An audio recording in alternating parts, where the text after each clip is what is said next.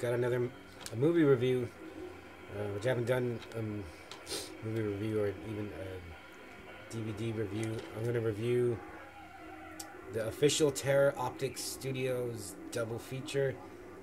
Our first two full-length features on one DVD.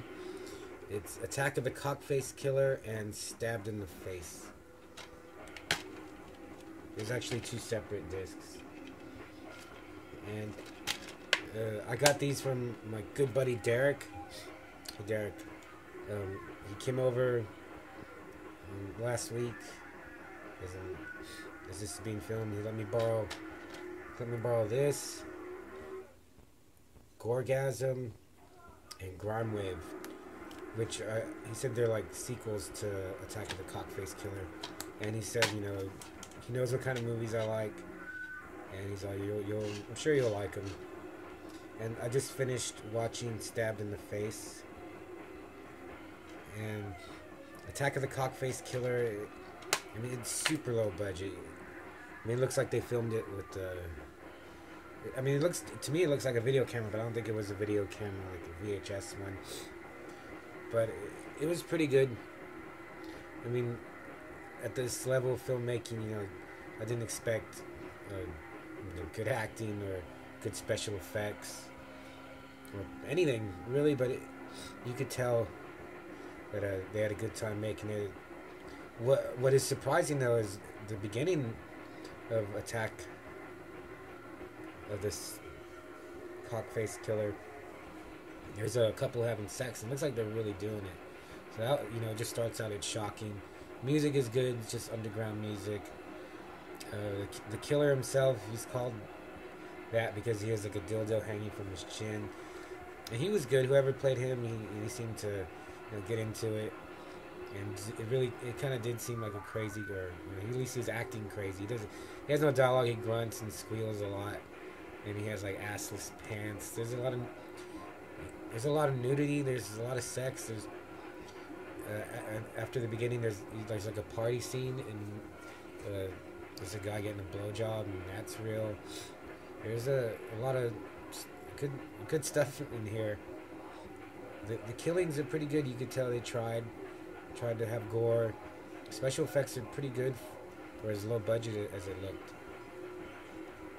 And I guess this Terror Optics Studio, you know, it's really just seems like a bunch of friends who love horror movies, because in Cockface Killer, you know, you see like the bedroom is just covered in horror movie posters and, you know, music, metal, punk, everything. You can tell they're really enthusiastic about, you know, all the stuff doing all the same stuff that I like.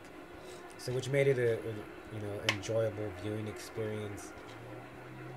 And the acting, you know, it's bad, but it's not that bad. There's so many people. Whoever made this, they have a lot of friends and what they get their friends to do in here is pretty crazy. So overall, Attack of the Cockface Killer, it was pretty good. Stabbed in the Face is, I thought it would be more of the same, but it's totally different. They really tried to do, you know, like a low budget 80s slasher, but, you know, with whatever they could cobble together. And it seemed a little more serious, and not as many characters, and the acting was fine, I thought.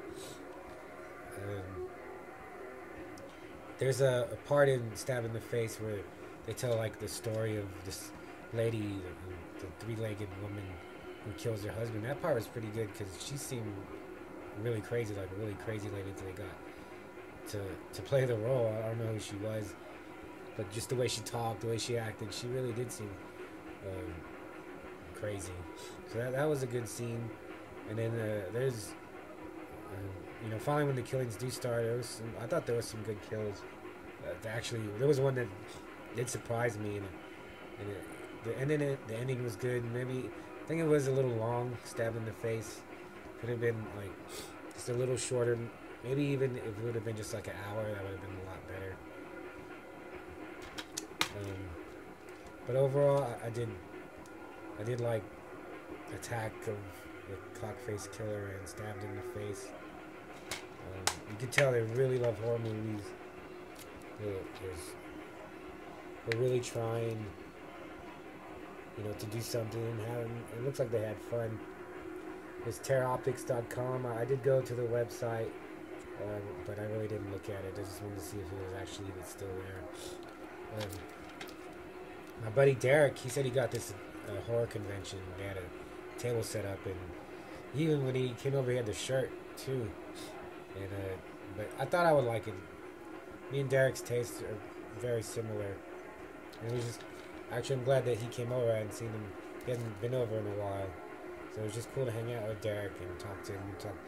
You know, I see him at shows, and it's so loud sometimes we don't get to talk as much as we like. And we just he's hanging out. Just we're talking about horror movies and movies we'd seen, when we were kids and stuff. So it was great. Derek's one of the few people that I know that I could talk to like that and share memories. And we're talking about when we saw Nightmare and what Nightmare movies we saw in the theater and Jason. I didn't see any Friday I saw Jason X in the theater, and it almost kind of doesn't count.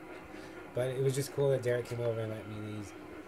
And I finally watched, I watched Attack, like right when he gave it to me pretty much, and I just watched Stab in the Face right now. And so I'm going to watch Gorgasm, and then Grime Wave I guess it's like a trilogy. And they look really cool. When I do the reviews of those, which I'll definitely review, the covers are really cool. You can just look them up. And the Terra Optics Studios people, it's a really good effort. I did enjoy it. So thank you for making that, and thanks for watching. And a lot more reviews to come. And I'll see you later. Okay, bye everybody.